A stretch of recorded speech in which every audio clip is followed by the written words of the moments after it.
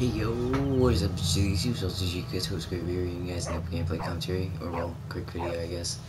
Um, this is a tutorial about how to get a dog in what you call it, Assassin's Creed Origins, the game I'm playing right now.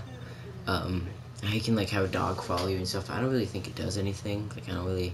It may attack. I've had one for a little bit. And he hasn't really done anything, so I don't really know. But yeah, you guys just stuff for yourself. And so you just have to get to any town right now.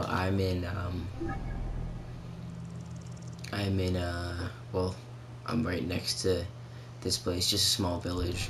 I think Memphis has dogs. Every town pretty much has dogs, I think. Just see them wandering around. And you also need the, nope, yep. You also need the Animal Tamer perk.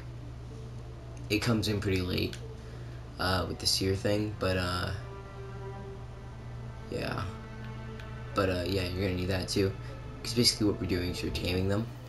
So basically what you need to do is you need to get sleeping darts. Look right at the dog.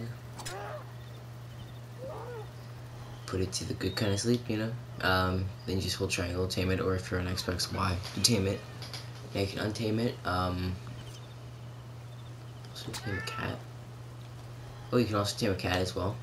How to tame a dog and a cat. And they'll basically follow you around. They should. Oh wait, no, you can only have one animal tamed. I'm more of a dog person, so I'm just gonna tame him instead of the cat. I don't really. But the cat will follow you around, as you were just seeing. You just saw. So it should follow you around. So yeah, there we go. So just go wherever you go. He will not cross water because he can't swim. So yeah, that's pretty much how you can get a dog to be tamed. I mean, you could always hold L3 to untame the animal. But yeah, that's pretty much it.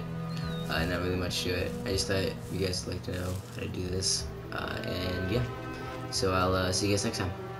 Peace.